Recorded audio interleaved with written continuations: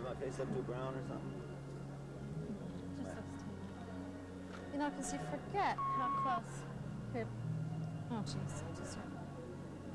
This is just all sponge. Just gonna take a little off, all right?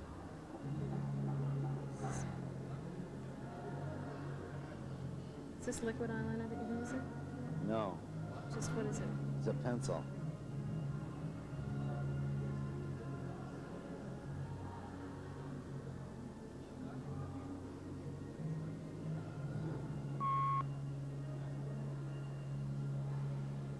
You don't mind that, do you?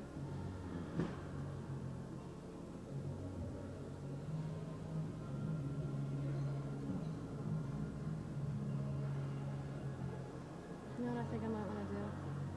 What? I might want to just get some of your pancake, because this is not really smudging.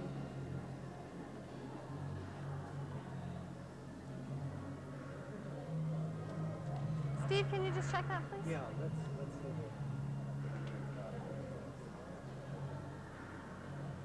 Hey, Sam, could you do me a favor? Do you mind doing something for me? Thank you. Would you? Where can Sam go and get your pancake? Yeah, he's got it. Valerie's got it. You could ask for Valerie. Will you ask Valerie for his pancake? Valerie for his pancake? Yeah, go ask for Val. Go ask Val if she's got. Yeah, Val, Mick's wife. Tell her to ask her for the makeup box again.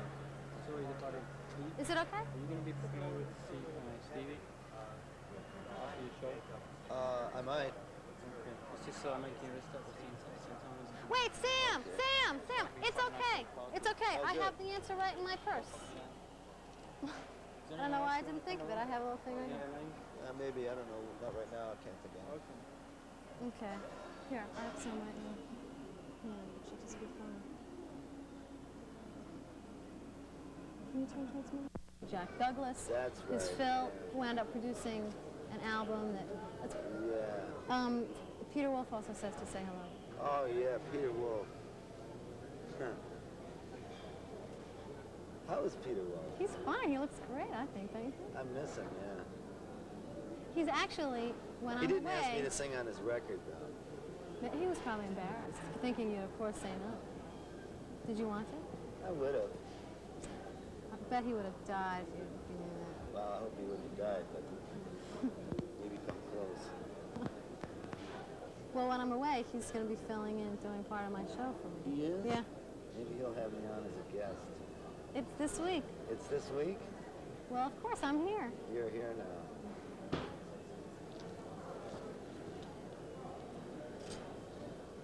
What's this man here shooting pictures for? I don't know. Who is that? Gary seems to have taken care of it. So what's your favorite video on MTV? The ones I've seen, my favorite one is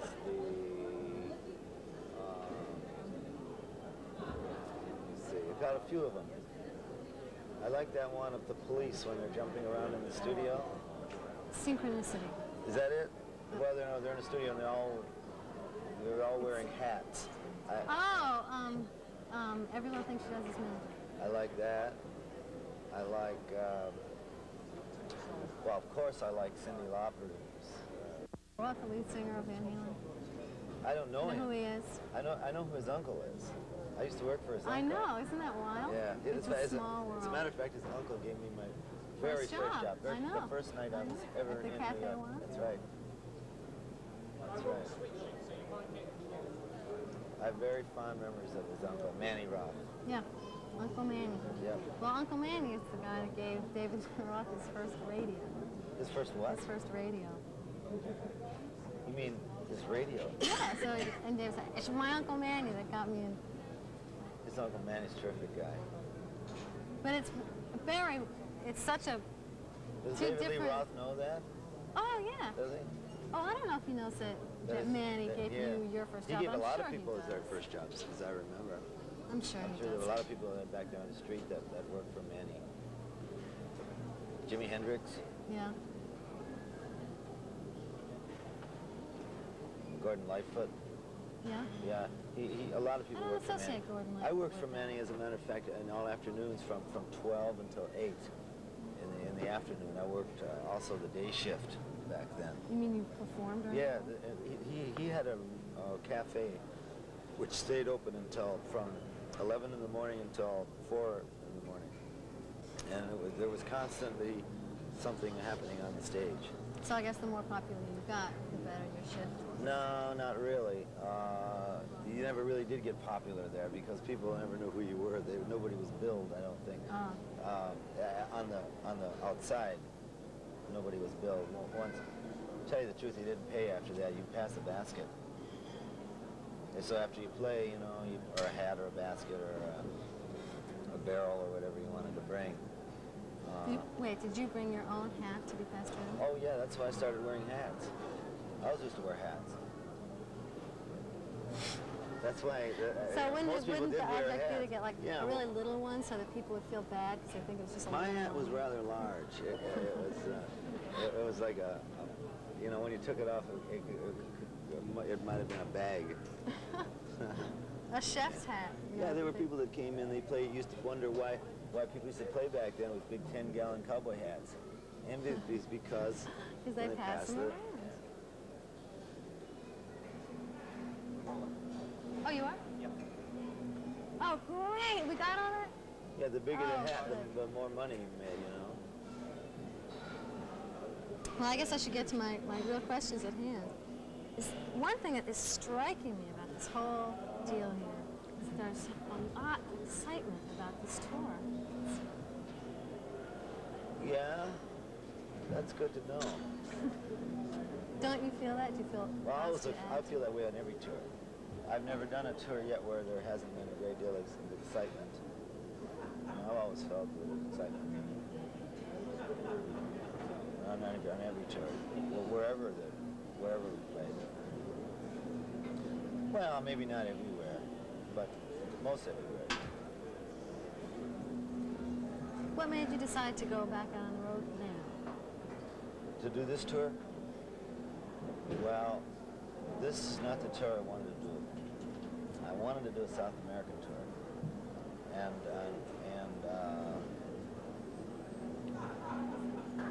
it just wasn't feasible at this time, so I took this tour.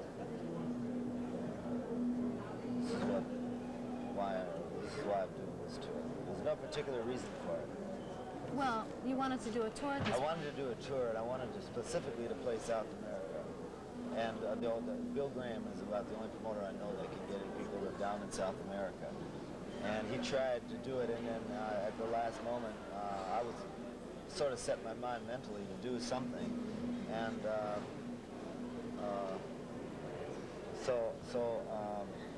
we did this because the other one didn't come off. Yes, but can we try and keep traffic from coming? Because that's what, if that, you know, shouldn't have that. But this has been a good tour.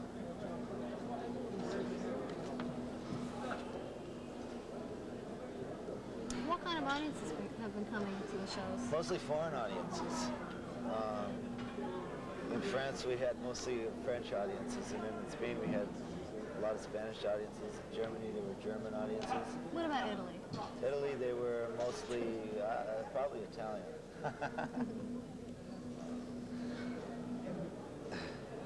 I don't know. Do you find that they're older fans have been your fans since the 60s, newer people? I find all types of people, yeah.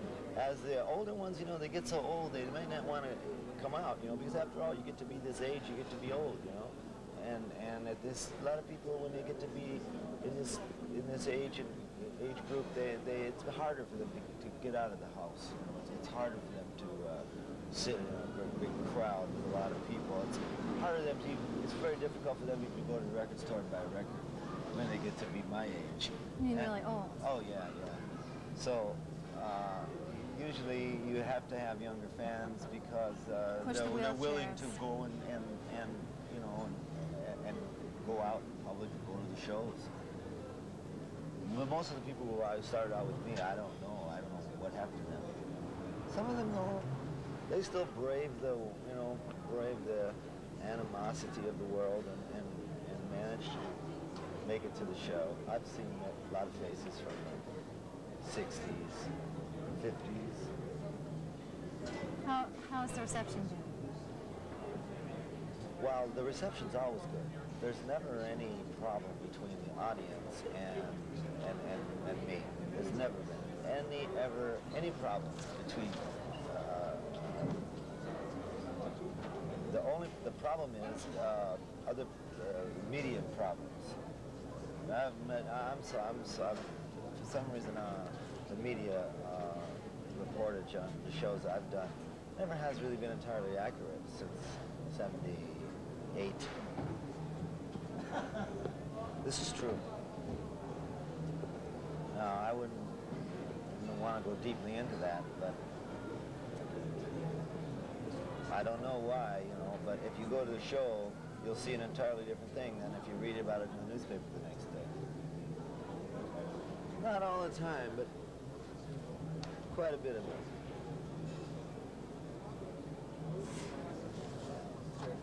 You didn't expect that answer, I know.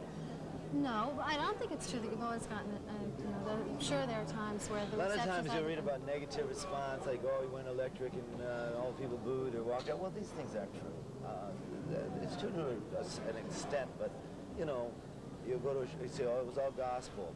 Oh, so the crowd booed and walked out. I said it wasn't true. Maybe 3 or 4 people maybe walked out. If 3 or 4 people walked out, I personally, I've never heard of it myself, but there's never been a problem between the crowd and me as a performer. If people want to go, they go. If they don't, they don't. If they go, they generally leave, you know, in a frame of mind. They leave changed. They're in a different frame of mind when they came, you know. I think some of them do. What is it about your show that you think changes people? Well, during the course of the show, I myself probably change, you know. So maybe people can pick that up, they sense that. And then maybe they go through a few changes themselves, I don't know. Is that an objective? That's what I've observed, you know, and all the time I've been performing. Regardless of whether they leave changed or whatever, it is true that for almost as long as you've been performing, you know, people have been coming out to see you, and if there was anybody that could walk around with the title of legend in rock and roll, I don't mean to, it is you. How do you feel about that? Well, I mean, that's because I've been around. It seems like so long, you know, but, you know, I think anybody, when they get past a certain age, is entitled to that title. You know, I mean, you just to make it through, all you have to make it through your title. Everybody is actually legendary in their own kind of way. You're legendary to many people, I'm sure. But it feels, you know, I don't know. It's nothing you can taste or smell. It usually has to do more with other people than your own self, from my experience. Does that affect your everyday life? You mean to walk down the street knowing you're a living legend? Oh yeah, sometimes I guess. I don't know. What about from your point of view? When you think of who you're impressed by, is there anybody in rock and roll that you consider legendary? No, just the people that have gone on, you know. That's okay. Like who? Well, the people that I've known that I consider legendary. Well, all the early rock and roll people, you know, aren't around anymore. Buddy Holly or Gene Vincent. Buddy Guthrie is legendary. A lot of people that you don't have too much information about are really legendary. Somebody like Robert Johnson would be becomes more all legendary. Jimi Hendrix is legendary. But if people sense that you've come through a certain heat and are still, you know, functioning in a semi-coherent type of way, I'm sure they'll treat you as a legendary figure. But if you go to buy a loaf of bread or you go into a restaurant to order a meal and the check comes, you know, and you say, hey, wait a minute, I'm a legendary person here. This is not for me. They don't buy that. Have you ever tried that? Yeah, I've tried that a few times. No, I didn't tell them I was legendary. I'd say I'll sign the check. I just don't. I'm a little short of cash at the moment. Is it okay if I just sign it? Yeah, people don't want to hear that. They sent you back to the dishes. Pretty. Yeah, something like that. Being that this is for MTV, I wanted to talk to you a little bit about videos. For instance, your history in videos is actually pretty far. In fact, for Subterranean Homesick Blues, that clip was probably one of the first. I think so. Well, yeah, but you know, the first videos were the movies they used to make. You know, Little Richard, Girl Can't Help It, my favorite videos are the Gene Vincent videos when he performed in the movies. He was in the Girl Can't Help It. He also made a couple other ones, and they're very dynamic videos. You could play them today, and they would be far superior to most of the stuff that they're playing on. I seem to recall a lot of that in the late 50s. I saw some movies which had some performance in it. Johnny Cash once made a video. It's not a big. What is a video? A video is just lip syncing to a record. That's all it is, I think. I mean, we call them videos, right? But you're just lip syncing to a record, or even a piece of film now is a video. So what's a video? I'm not quite sure I know what a video is, except the market for video the market is new, but the form has always been there. Yeah, they did Subterranean Homesick Blues as a video. I don't know if it was a video. We didn't think of it as a video at the time. We just needed a piece of film to go at the beginning of a movie. But now videos as a promotional tool and as an entity of... They're very important, yeah. I mean, it's hard to think of people who don't have videos, isn't it? How do you think your music lends itself to videos? I think it lends itself great to videos. I haven't found anybody to direct a real good video. I wanted to do a video of Neighborhood Bullet, and I had an idea. I thought it would have been great, but now it's too late, you know, because it's on that last record. But I mean, if you're working all the time, you know, and your mind is just completely focused on so-called, you know, career aspect of things, well, then you're going to be doing all that stuff. You know, you're going to be compiling. You're just going to be taking advantage of every aspect of the game, and just for me to make records and play live shows seems to be enough that I really want to do. I don't really want to get involved in taking charge and making a video. We did that movie Ronaldo and Clara, and that was enough for me. I don't like to be the head of you know, ordering people around, telling them what to do, and it's too much energy, you know. It seems, because of your film background, that it would be natural for you to direct. I'd love to do it. We had, like I said, we wanted to do Neighborhood Bully, but trying to explain it to somebody what you see and then draw up storyboards, I haven't found anybody that really thinks a certain way that needs to be, you know, that like the German filmmakers or the English filmmakers. I mean, in the States, they just don't want people like that. They just don't exist. They don't. Their education doesn't train them for that sort of thing. To think, you know, what they do is you get told what to think. Here's what to think. When you're doing something, it's like, here's what you're supposed to think about that. But you don't ever learn the process of how to think. Do you know what I mean? Or what you can do to be different. How to expand things.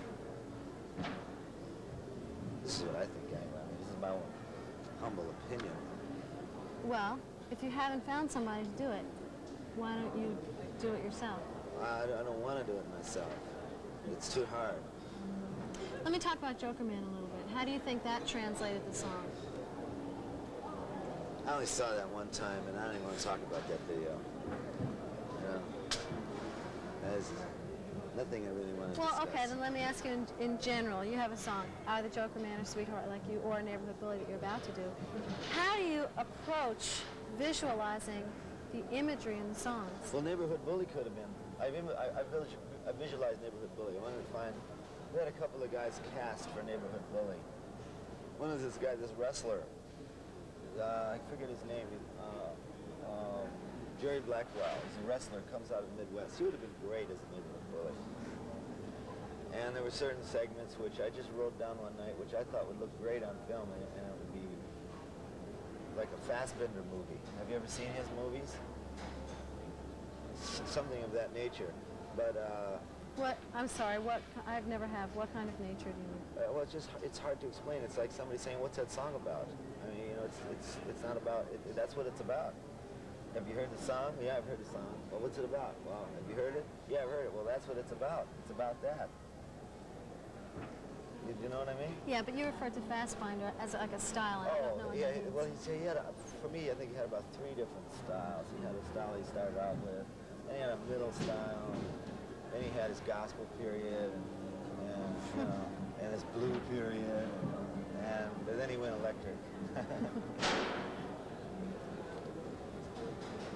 I want to talk a little bit about the album.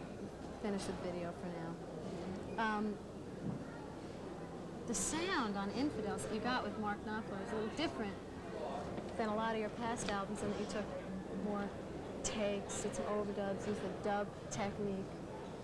Yeah, doesn't sound as good as it should though. Still, it's okay, you know. But I heard a song. I never listened to my records. And we were just in the store the other day, and it was on the radio. Joker Man was on the radio. And I couldn't stand the way it sounded. I just didn't like the way it sounded. I said, please turn it down. You never listen to your records? Never. Well, I will if they're on, but I mean, I don't go home and listen to my records. Why did you decide to approach recording Infidels the way you did?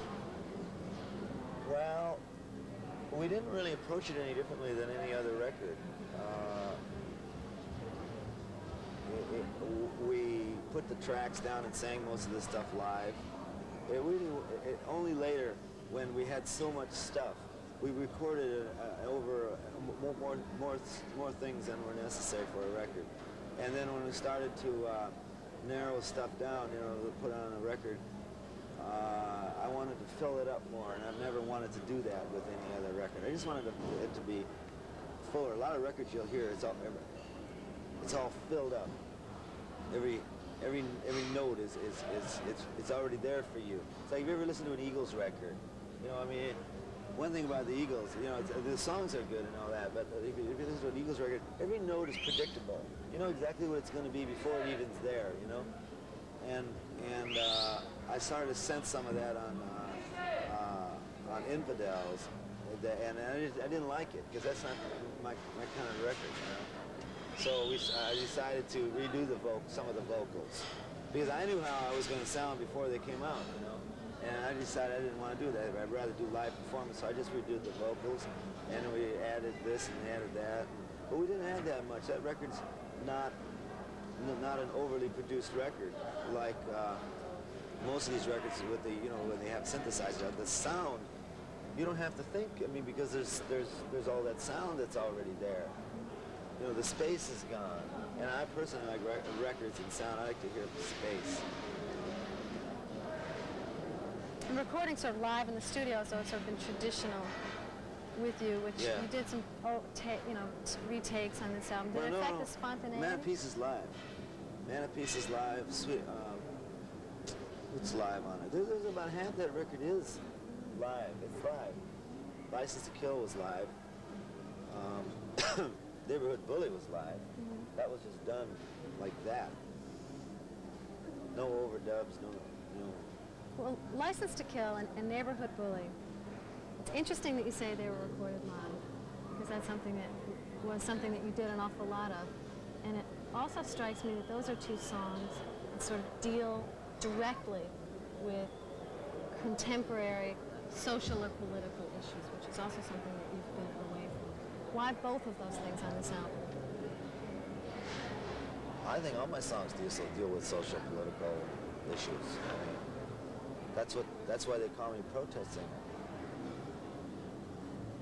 They all deal with that. But you hate being called a protest singer.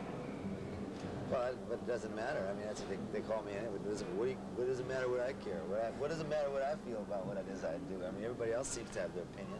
So what does my opinion matter? It's for this album, you dealt with it. For instance, neighborhood bully or unionist. Well, I try to put a little bit of everything, you know, onto a record. Well, you haven't tried to put that on a record for, you know, wasn't around for Shot of Love, wasn't around for Save. Shot of Love was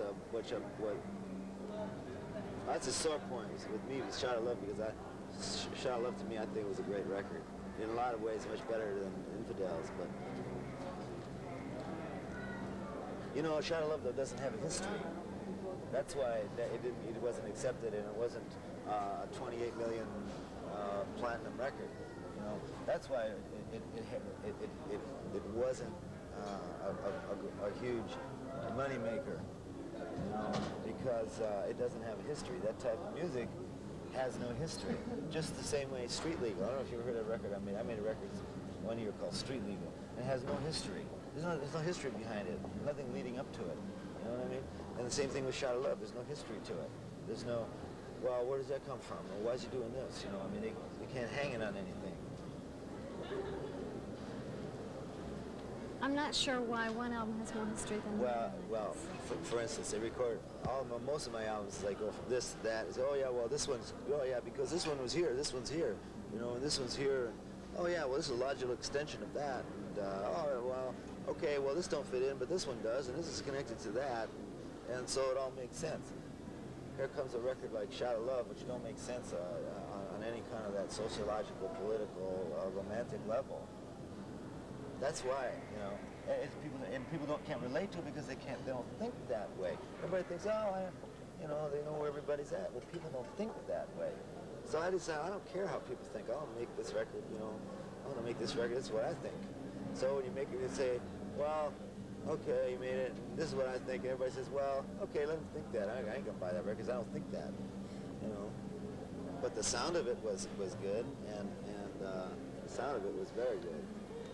The sound of Shot of Love, and you know. But you're talking to me about my records and what I do. I personally have, you know, preferences that other people don't have. I know what people want to hear, you know, and I know what they think they want to hear.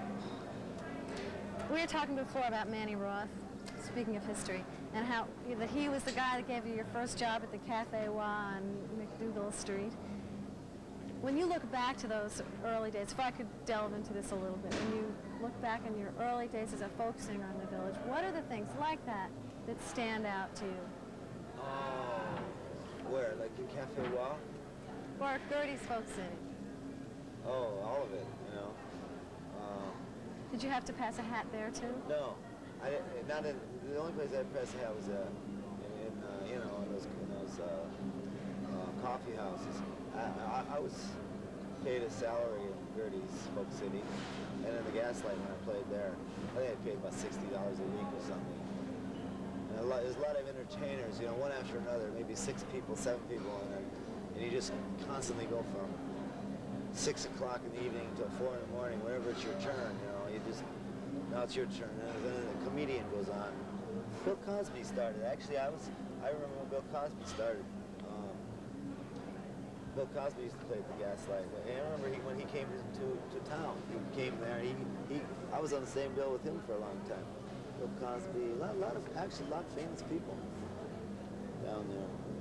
But what I remember about those days, I don't know. As I get older and older, it begins to fade away. You know, my memory becomes a little more hazy. I'm not even sure it existed, actually. Well, since I know that we are hitting time, I'm just going to wrap things up. If you can stand it, I mean, are you okay? Are you too tired? Not yet.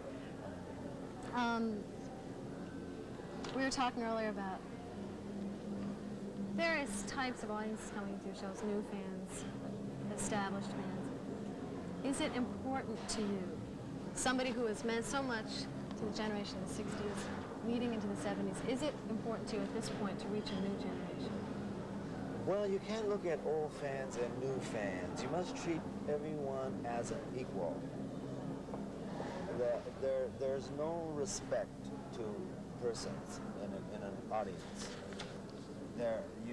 Somebody's been there 20, 30 years, great, but someone else who just got out of the crib, you know,